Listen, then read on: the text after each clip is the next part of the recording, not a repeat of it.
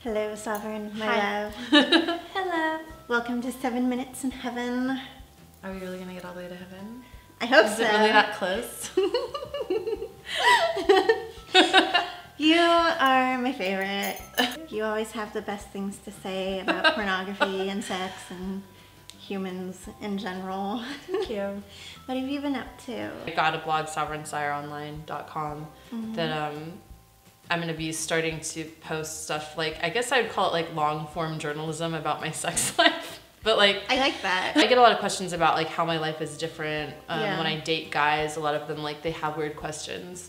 And so I was like, oh, I want to start like writing about this in this way that to kind of not, to sort of demystify it a little bit, but also just, I realized like, oh, people are very curious about how do you manage your emotional life when you kind of take sex out of it.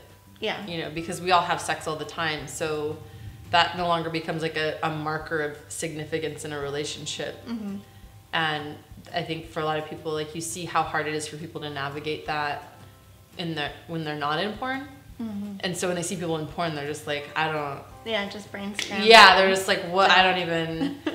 My interest had become really specific in terms of like what I wanted to write about and kind of what I wanted to be working on in terms of like the sex aspect of the erotica, all that kind of stuff. So I got really interested in doing my crazysexlife.com, like doing the sex tape thing and the show me your O face and like, I don't know, like kind I of. saw a trailer for that and it was so cool. I got really excited because it's just like so real. Well, I think that's like, for me, I feel like obviously there's a lot of POV stuff, there's a lot of reality-based stuff, and I felt like what was missing was like POV done by a girl with other girls. I felt like maybe I could get something more out of people because like we're friends, I'm not a director. It kind of was the thing that I loved about Belladonna stuff, and so it was kind of like I just felt like I wanted to have a stab at it, I guess, like kind of creating that same sort of really like sex positive and especially like just feminist, like female positive focused stuff. And all the guys I've talked to like are really into it and have all been like, everyone says that men want to be violent to women and the pornography encourages all this kind of stuff. And what I found is that the stuff that sells the most in my store is like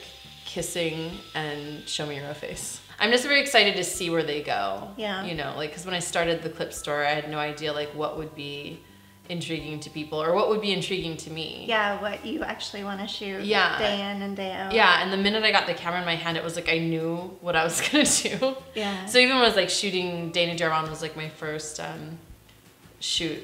And even then, I just knew, I was like, I know exactly what this is going to be. It's just going to be, like, showcasing these amazing creatures that I work with, like doing their thing in their native habitat, you know, like kind of, but definitely interested in showing these girls as like full people, fully rounded people. And not that I'm the first person to do that, but I feel like sometimes since Belladonna, I don't think anyone that's like an active performer has been really doing that. I think that's what made her so special. And why people loved her so much was because you know, she was still an active performer, so there was like a heart and a soul there and like what she was trying to get out of other performers. At least for me, it's like I just loved watching her stuff because it was just so authentic and like embracing and inclusive. And you really felt like, you know, this was someone that like loved sex and women and you know, and having this journey. Yeah. And so that's kind of, for me, it's the same thing. It's like this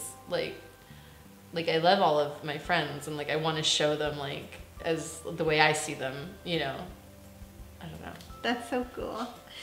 Speaking of really cool feminist women, Dana Vespoli, I have such a like tender spot in my heart for her. Oh, me too. We're like sisters. She's like big mama bear sister. Like I met her I think it was like the third shoot I had done. As soon as she showed up, she like walked in and like I stood up and she like just tried to like grab me and carry me by my ass. She's like, can I shoot you for lesbian ass worship? And I was like, I'm a contract girl, I can't do it. But we just became like best friends like right away. She's kind of been this guiding angel sort of in the back of my career, just kind of do this, don't do that. If you like, just very, like very gently kind of mentoring me through. That's really useful to have, because it's like if you don't have someone sort of looking up for you in that kind of way, it's a really tough business to get into. And it's a tough business to stay in. It's like joining the NFL. I feel like half the battle in having a career is just staying in. I feel like most performers probably stay in for like 9 months. Yeah. So when you get the people that are around for years, like Preston, Dana Vespoli, like Dana DeArmond. Right. Dana's like a unicorn. Like her career is incredible. It's like, insane. It like inspires me. It is inspiring. When you do a scene with her, she's just like a fucking animal, and people like it, and that's her. And it's really cool. She's my favorite performer to work with, because the pacing is like, it was like her, Asa Akira, and Dani Daniels too. The pacing and the ability to like give, I would compare it to like Manuel or Erik Everhard. Yeah. Like in terms of their ability to just kind of like create like this authentic chemistry. James Deen too. I thought like the Deen versus DeArmond I was like, no, that they're perfectly like, they're the same performer. Yeah, like, they really are. They so are. I thought that was like so fitting. Yeah, like, that was cool. You know what I was really obsessed with was Fluid. Yeah, she's doing a third one. She just did a second one. She's doing a third one. I'm gonna be in it. It's gonna be so dope. Like, I already know it's like kind of the cool thing about being Dana's friend is like I know everything she's doing, and it's like so exciting to me, because I'm like, yeah, I'm just like really, really, really obsessed with like water play sort of stuff anyway. So when I saw Fluid 1, it was just called Fluid. I was like, yes. And then I saw Fluid 2 and I was like, yes. Yeah, so Fluid 3 is coming. I think we're shooting it in December. And yeah, so it would be like a February release. That's so I think it just in time for Valentine's Day. Yay. Buy it for your sweetheart. Exactly. Well, I'm excited. Thank you. Thank you for coming.